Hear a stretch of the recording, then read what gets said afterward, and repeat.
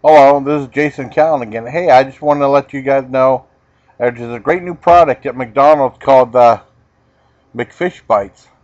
It's kind of like a take on the snack bites for the chicken ones, but with fish. I think they're really, really good. I mean, I was kind of surprised. They're really good, and they have a great taste, and the breading's not too heavy, and it's just perfect. You know, one problem is they give you the tartar sauce, but the parts are so difficult to dip in the tartar sauce, especially if you got big fingers like I have.